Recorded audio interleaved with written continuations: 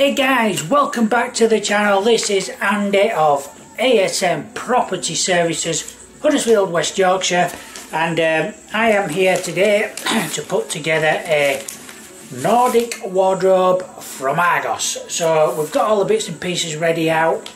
What I've had to do is handball all the stuff out of the packaging from downstairs and bring it upstairs because it's simply too heavy and bulky to carry up on my own. If you're working by yourself, it's always a good idea to do it that way rather than to try and do everything and carry a heavy object like that up the staircase by yourself, because it is quite heavy, it is quite bulky, because there are lots and lots of pieces inside the carton.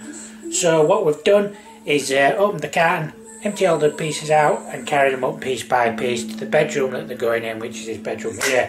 Always a good idea to assemble the furniture in the bedroom or the room that you are working in. Whenever you put flat pack furniture together, it says moving it around, it will fall to pieces if you try and move it too much. So it's always a good idea to set it up in the room that you are working in. So here you go, these are the pieces that we have here. There you go, you can always identify some pieces. Here are the drawer fronts and there are the drawer side pieces, and there's also a rail over there and a box of screws. And there you go, these are the side pieces and the back piece there. So what we'll be doing is reading the instructions which are here.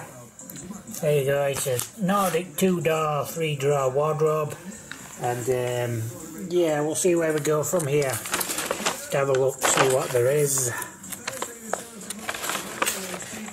Step 1, yeah, always put the drawers together first. So we'll do a video now and we'll do this in time lapse.